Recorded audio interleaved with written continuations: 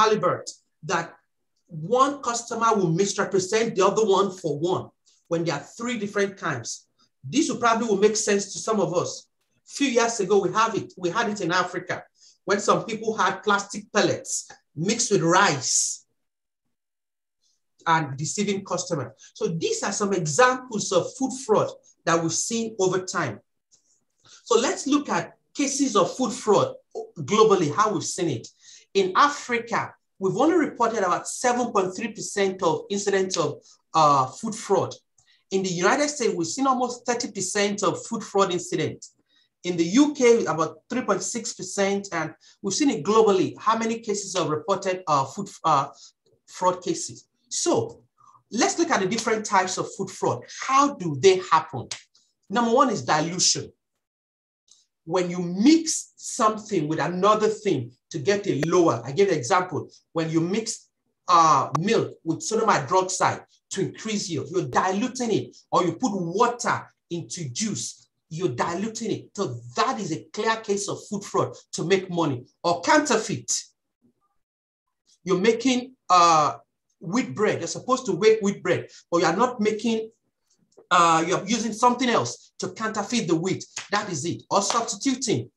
You're supposed to make soy oil, but because you know soy oil is expensive, you now put peanut oil inside the ingredient because of cost. That is substituting. Or mislabeling, because you know everybody wants plant-based product these days. So you put one thing and you label it in another thing.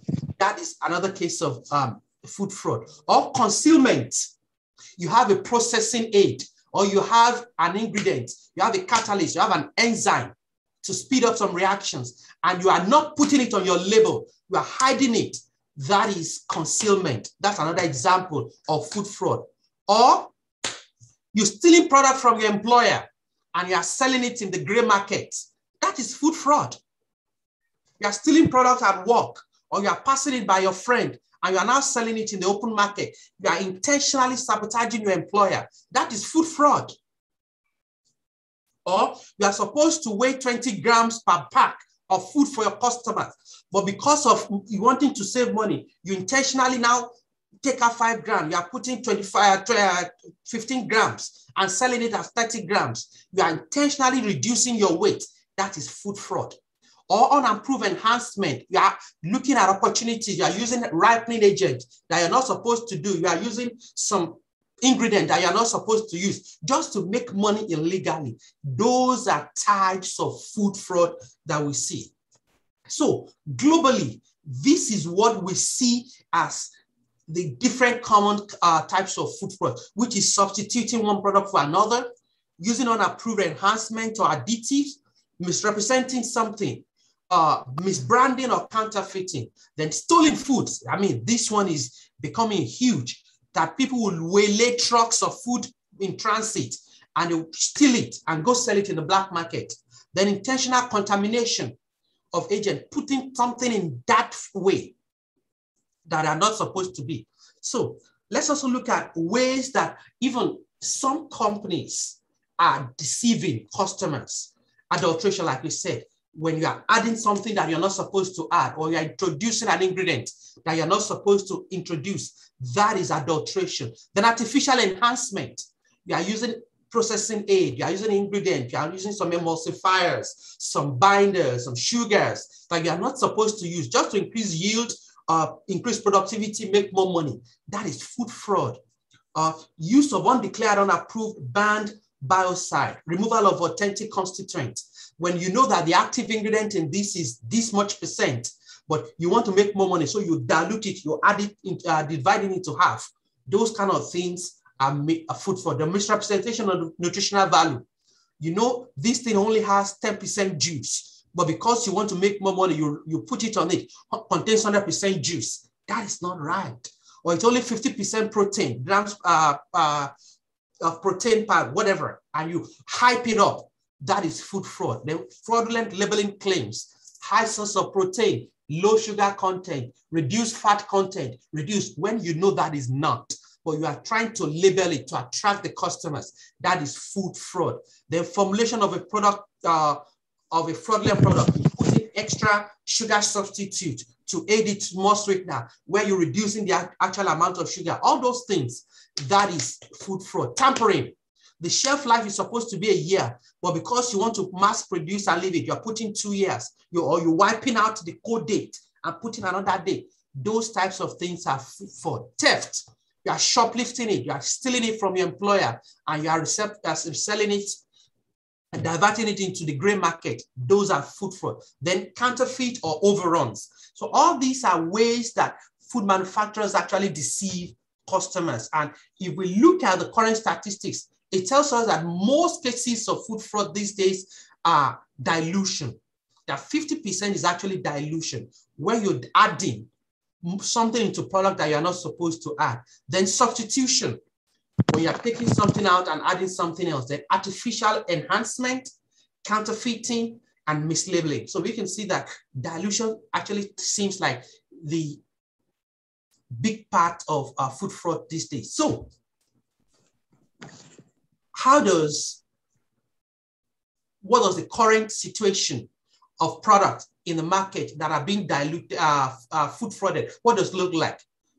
We see that honey is probably one of the biggest products that is being counterfeited. We see that of all the reported 15 most problematic ingredients, honey is number one. Honey is part of the milk, olive oil, orange juice, coffee, apple juice, maple syrup, vanilla extract, grape wine, strawberry puree, and milk and milk products. So we can see that this is a widespread thing, that it's everywhere. People are trying to make money illegally. So as food processors, as food handlers, we must be cognizant of this. A few years ago, I used to work for a company, and we discovered that we were losing products. We're losing product. So they installed cameras all over and started looking at what's going to happen. And we figured out that we had some employees, actually the guys that do trash at the end of the day, they'll pick products and they'll put it in dumpsters, and like they're going to throw away trash. And at the end of the day, they'll put boxes and boxes and boxes of product. And at night, a truck will come and will pick everything from the dumpster area, and they were selling in the market. So what am I trying to put for that? As food manufacturers, as food processors, you need to be aware of these things, and you need to begin to put processes in place where people cannot intentionally sabotage your product. Why? Because food fraud has implications. What implications? Number one, consumers' trust and health. If a consumer have a bad experience from a product, that consumer is going to lose trust. He's not going to know that that product did not come from you, that somebody else did it. So you lose consumer trust. And number one. Then number two, somebody is making profit illegally and raises unnecessary competition. Because when you steal a product, you could sell it cheaper. So the person that actually has your authentic one is losing money. And in the black market, you are gaining money illegally. So food fraud has implications. Food fraud has negative effect. So the impact is enormous. So as a food processor, you need to understand, how does my product, what chance does it look like to be counterfeited? What risk do I have in my product that somebody can pick it off the road and can go sabotage it? That somebody can look at my product and make a fake one. So what do you need to do? I'll go over 8 things for you in the next few minutes that as a food manufacturer, you need to be able to do so I can make sure that your product is not sabotaged. Number one, you need to have a vulnerability assessment. Look at your whole operation and begin to see, where am I vulnerable? How can somebody get to sabotage my product? How can somebody get to make a counterfeit of my product? For every food handler, we always recommend that you do a vulnerability assessment. How vulnerable are we? How vulnerable are we? How susceptible are we? If you need help, contact the food updates. We'll be happy to do this for you. But we always recommend that your organization have a vulnerability assessment done to know that how possible can somebody counterfeit my product. If you are work in a bakery and you have baked good, you need to have this done to be sure that you understand that how vulnerable are you. Then a threat assessment, that what are the things I need to be afraid of? What are the threats that exist within my products? What do I need to do? Then number 3, you need to train your staff. Your employees need to know what food fraud is, because your employees are your first direct defense mechanism. Your employees are your first barriers to prevent food fraud from happening to your product. So if you work with any kind of product, you need to make sure that your staff are adequately trained. Your staff are informed and knowledgeable about what is food fraud and how does your company become a victim or a suspect or whatever. Then you need to also make sure you work in whistleblowing systems where you have people that can help you to speak out, that when people see something, they can say something. When people understand and feel that there's something wrong, they can say it. Because if it feels wrong, it actually may be wrong. So you should have a whistleblowing system where when people know or feel or see or think something is going wrong, they can speak up and we can have a system to investigate. Then you should have analytical surveillance. We always recommend that every now and then, companies should do surveillance activities. Just go to the market, see where your product are. Look and verify to see that, is it still my original product? I mean, we've seen it in Nigeria several times, where somebody in the back of their house, they are just bottling water or bottling a drink or making product to counterfeit the original. We always say that you do some analytical surveillance, that we go out in the product in the open, buy some product, go analyze it. Does it measure up to your original one? Then invest some detection technologies.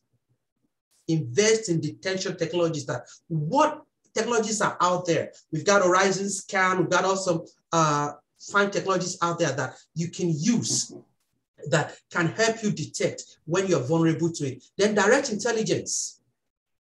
Just doing some market surveillance, just doing some supply surveillance, just doing some customer surveillance, just being in the markets to know that what is going on. Then lastly, we talk about supply due diligence systems, making sure that those who supply ingredients to you, those who supply raw materials, those who supply packaging materials, you follow them up to be sure that they are supplying you the best materials at any particular time. Because guess what? At the end of the day, if your product is part of a food fraud and you got it from a supplier, the customers will not know, the consumers, that it came from the consumer, the raw material supplier. They're going to come after you because it's your name, it's your brand that's on the finished product. So we always recommend that you engage your suppliers, your vendors, your raw materials provider, so that you know what they are doing, that they are also not receiving counterfeited product, so that at the end of the day, we don't have food fraud in the market. This is a very in-depth topic, but I decided to make it very concise and very simple for us this morning to understand that food fraud is becoming big in the market. People are counterfeiting products. People are diluting product. People are substituting product. People are concealing information. But you as a food handler, you need to understand where your threats are. You need to understand where your vulnerability are. And you need to have processes in place so that people do not misrepresent your food to be what they are not for their own gain. So preventing is where you start from, and making sure that this does not happen to you or the product that you handle. So it's always important to understand this. I made this very short to start this evening, but I think I'd like it that we have a discussion. So I'll open it up for questions or discussions.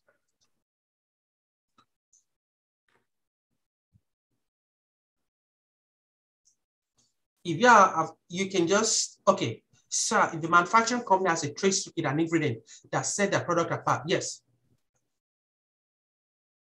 No, that is not food fraud. If you had a trade secret, but it is patented, there are ways under labeling regulations where you can put that, other additives, or that if it's said, but this is not. The key to food fraud is intentionally deceiving people to make money. That is why we call it economically motivated adulteration for financial gain. In this case, you are trying to prevent it. So as long as your labeling regulations allow that, that is not food fraud. Because it's a trade secret you are trying to prevent. But as long as you follow regular labeling laws, that is not a food fraud.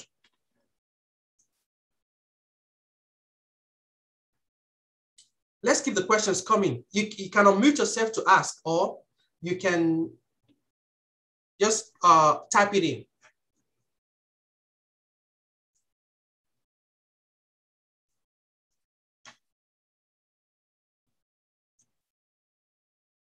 Let me ask you a question. So if I go to my regular food chain store, they are supposed to weigh me 30 grams plate of rice, and they give me 25 grams intentionally. Is that food fraud? The question again. So if I go to my food chain, my food store to buy rice for 1,000 naira, it's supposed to be 30 grams, but they gave me 20 grams and told me to go. Is that food fraud? Yeah, that's food fraud. That's food fraud. Yes, food fraud. Yes. Why? Because they are shortening me. If my drink is supposed to be 35 cl, but they are giving me 20 cl, what is that? That is food fraud. So food fraud is whatever makes the one party to gain illegally. Can I ask a question, please? Yes. Yeah, good evening. My question is, what if a company now who supplies, a vendor or a company who supplies you stuffs now, and at the end of the day, you find out that what they have, what they sent to you, or what is on their label is different from what you get. Like what you get is higher than what they have on their label. Like some companies can say, okay, oh, this is 250 grams, and you are measuring it and you are saying 310 grams. Is that food fraud, or what do you do in this case, please? That's not food fraud. Good question. So let me rephrase that question for you. And I'm going to use my previous example to make it clear to other people. So if I'm supposed to get 30 grams of rice for 1,000 naira, but when I get there, I got 50 grams, is that food fraud? No. Why? It's not food fraud. It's not food fraud because a party from is their gaining. end. Because they give me more. They are party is losing. gaining. Wait, is food fraud? Is this supposed to be one-sided? I don't think it's food fraud. I think you can go to the market and you buy commodity. Please, can I come in? Can I come? Let's take. We all will talk. We'll take you one. But let's enjoy this discussion. Let's take it one at a time. Can I come in, please? Yes. Yeah. To the question that has been posed, I think is actually food fraud. How? Because this can be termed to as the substitution. Because as a buyer, if I'm a consumer and I intend buying this particular range of products, which I have that, oh, this is the particular percent of this nutrition present in this product, and you are offering me a different thing. So practically, it's amounts to substitution because you have not actually implied what is being labeled on the product. No. Yeah, let's keep that thought. Somebody else. On the other way, hello. You don't understand the question. I mean, okay, let's say for a bag of rice now, it is supposed to be 50 kg, and 50 kg is written on the bag. Now you are taking it home and measuring it and finding out it is 60 kg. In this case, is it food fraud? And again, is food fraud supposed to be one-sided, or is it supposed to affect both parties? The parties, okay. Good question. So let's go back to let's listen. Let's comment. Remember, we said. Remember here. This is what characterizes food fraud. Number one, there must be the motivation that somebody did it intentionally, that it was done intentionally. It was done on purpose. Number two, somebody is making way more than much money than they are supposed to make. And lastly, somebody is being deceived. Somebody is being deceived. So if you look at that scenario, let's look at it. Is there an intention for you to have received 60 kg instead of 50 kg? We have to know. Did they do it on purpose? Did they do it intentionally? Hello, sir. Purpose. What's intention? What's motivation? Hello, sir. Then the economic gain. Yeah, hello, yes. Hello, sir. Yes. Then if somebody can please help me mute that person. Then there must be a deception.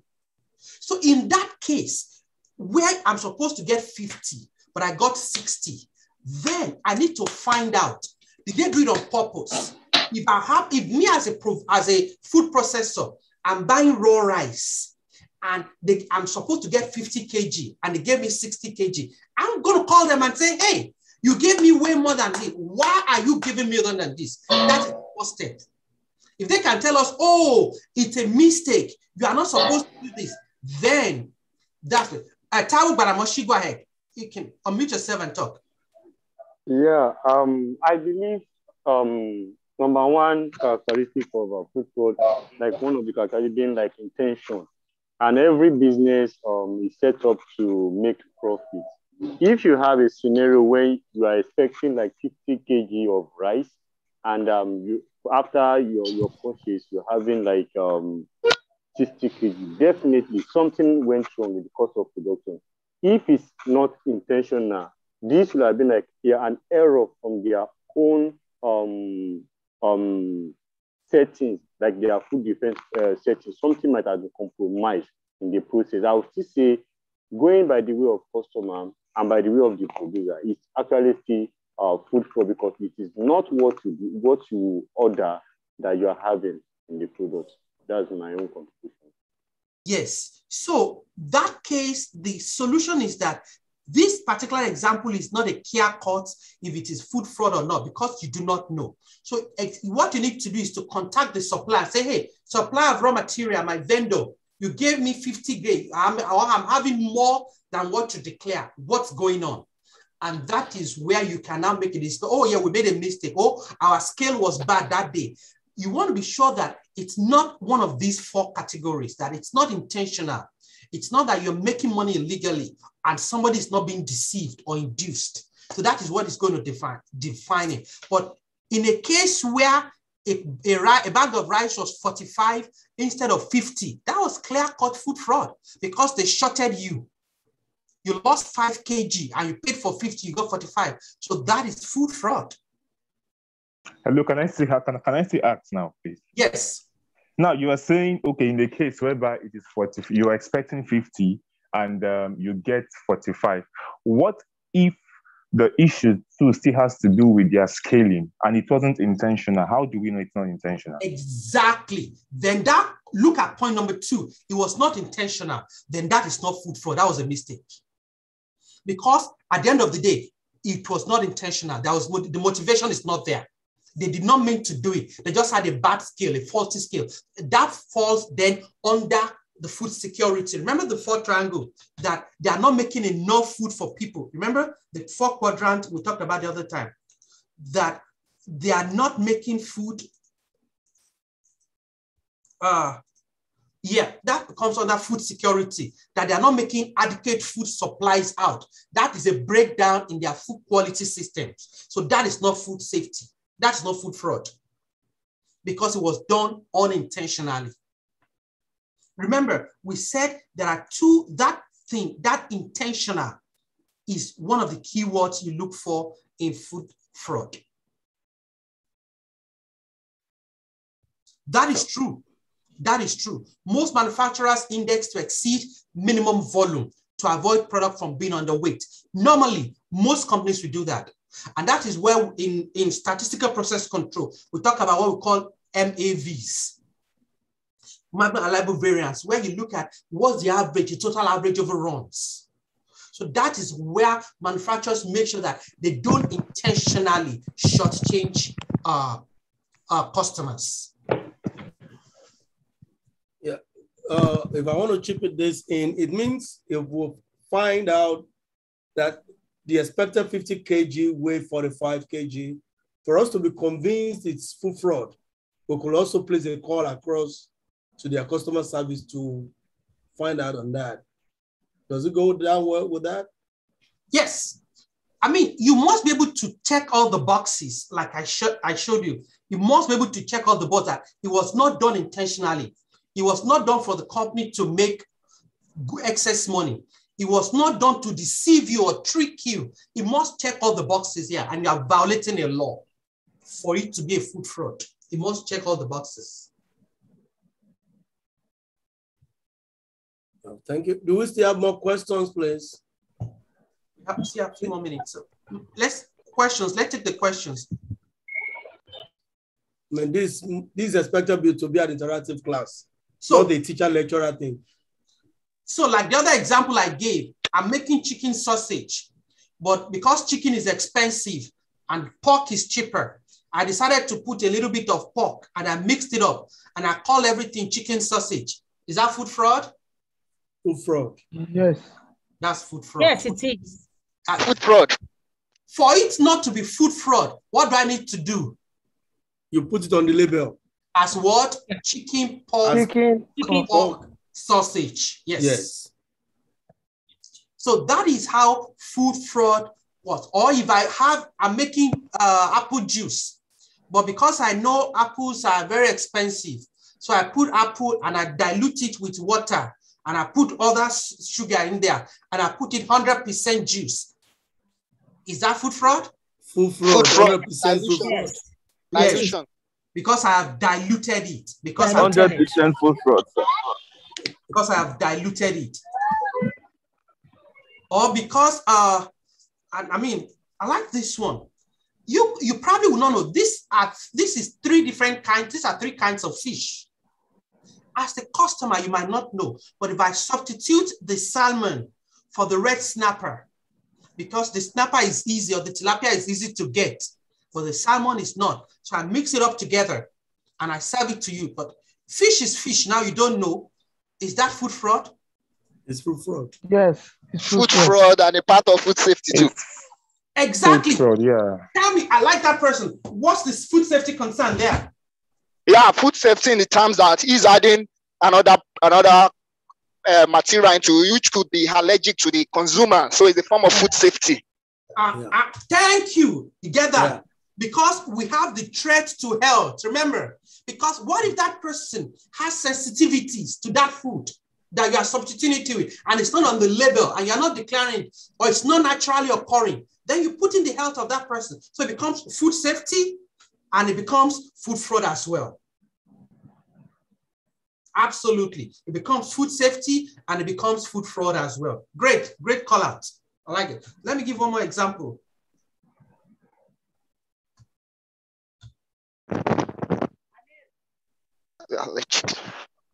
So, I mean, look at that one. Because wheat bread is more expensive and wheat bread is more profitable, but I'm using regular corn bread, but I'm not putting caramel color to change the color to that. What's that? Food fraud. Food fraud. Food fraud. And you know, one of the common ones, because a particular brand of water is the one that is selling the most. So somebody who's going to stay in one remote area, he will collect old bottles and will be bottling that kind of a bottle in the back of his house and putting label of that big company. What is that? Food fraud. Because you are trying to impersonate the name of that big brand for you to substitute and counterfeit that product. That is food fraud. So as a manufacturer, as a processor, as a handler of food, like I said, you have to have strong market surveillance. If you know, based on your vulnerability and your trust assessment, that you've got high-risk product that is very susceptible to adulteration, you need to have a system where you can use that is going to help you, tell you what are your chances and how can you prevent that from happening. I think I saw one that was on the social media this week where the police busted an operation somewhere where they were bottling some high-valued Hennessy. I think I saw it on the WhatsApp group I belong to this week, where some people were locally bottling Hennessy somewhere this week. And I'm like, that is food fraud. Because and for that person, I said two things. Number one, you are shortchanging Hennessy. And number two, food safety. Because nobody knows what is in that bottle you're selling. And you're going to be going to a club and be singing Dorime. You're putting food safety at risk. Interimo. Putting safety of the consumers at risk.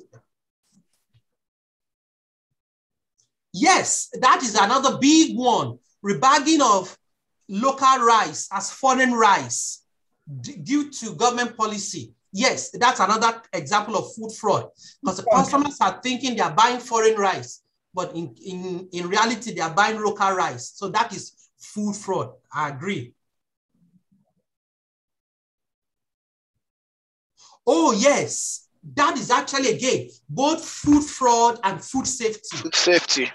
And the practice by the Hausas that fumigate beans with sniper, other pesticide in market becatting, that is food safety. Technically not food fraud. Technically not food fraud because they are not deceiving you, but food safety because of that residue, that pesticide residue, that food safety. Yeah. They are not deceiving you to make extra money, but they are just processing the food wrongly. So that is food safety, not food fraud. So in that case, what they are doing is food safety. It's a food safety problem, not a food fraud. They are trying to process food illegally, and it has health consequences because of the residue of that sniper that have a health effect on the consumers. So in that case, that is a food safety issue and not a food fraud because they are not gaining or illegally deceiving you. They are just trying to process food the wrong way. Let's keep the questions coming.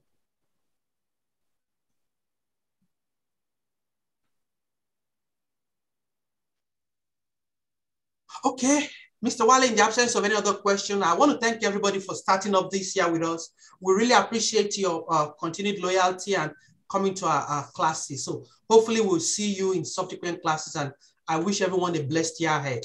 Thank you. Yeah, thank you, Dr. Adeni. Thank you.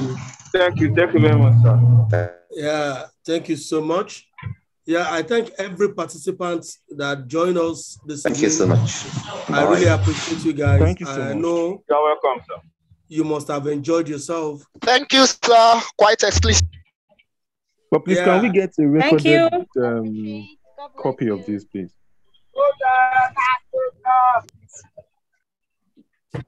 Thank you, darling. Love you. Yeah. Yeah, thank you so much. I appreciate you all for taking out time from your busy schedule to attend this class. I'm still your regular host, Wale Adegui. And I also appreciate Dr. Dugbemi for giving that time, despite the time differences.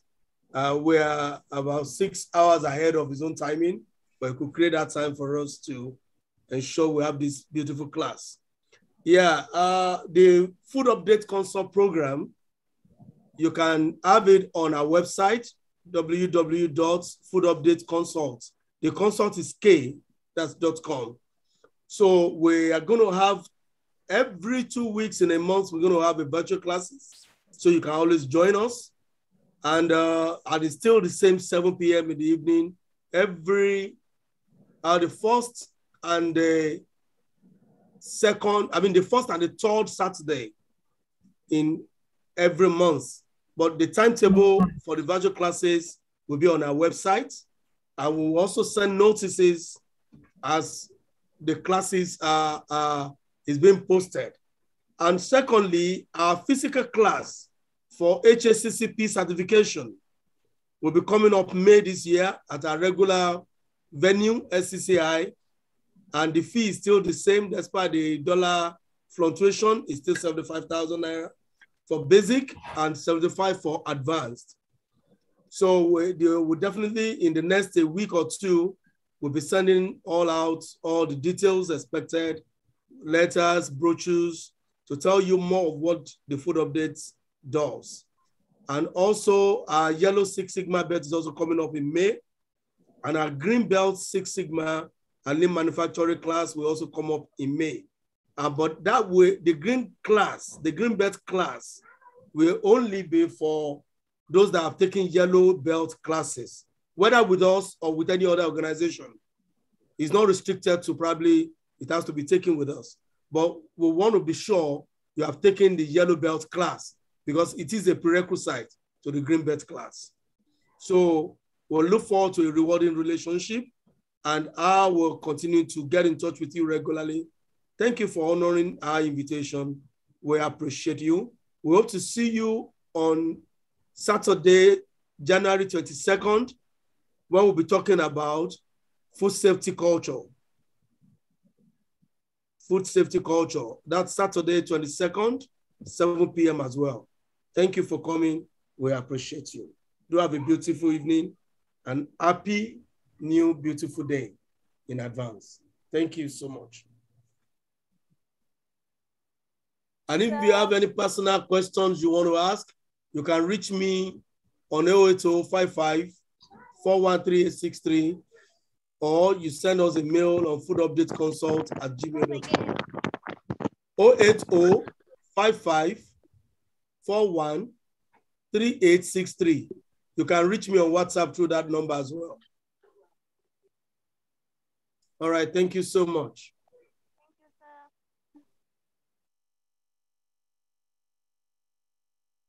Thank you, Mr. Wale. You're welcome, my sister. I appreciate your presence. Thank you, Mr. Wale. God bless you. Thank you so much, ma'am. Thank you so much. I appreciate everyone. All right, you have a great day. I wish you same. I wish you same. Thank you, Prince. Thank you, my sister.